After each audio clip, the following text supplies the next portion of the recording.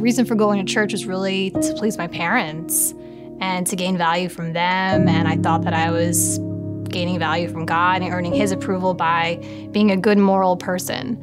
And going to church was just the right thing to do. I never went to church or anything. I kind of just claimed I was a Christian. You know, I just said I was a Christian without really knowing it, but all along I was actually lukewarm without really knowing it. I used to curse a lot, and I used to battle with alcohol and gambling. I knew I was missing something in my life because you can have everything. I mean, I have my home, I have my children, I have my job, everything is good. But there was something still that I needed to complete me.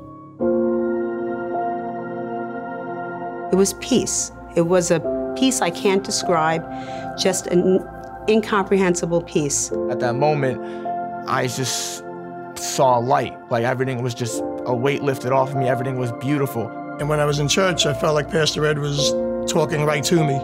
And I don't know why, but I was crying. I was crying. I've come to the end of myself. I can't do this life alone without you. And that's the moment when I prayed and received Jesus into my heart. In which I prayed to take our Lord Jesus Christ as my Savior. And it was at that moment that I prayed to receive Christ. And Jesus Christ is my Savior. We went up to the praying room and I received Christ, and from that moment on, my life changed.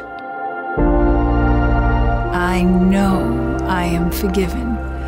I know that I have confessed my sins. I now know the truth, that God says I am worthy, that I'm loved, and I'm chosen. I have a thirst to know what He says about me, that He is who He says He is, and I am who He says I am. You know, I know when I put my trust in Jesus Christ as my Lord and Savior, at that moment, He did give me a new heart with new desires, no longer wanting to sin. And you'll find Him, because He's going to meet you. He's there.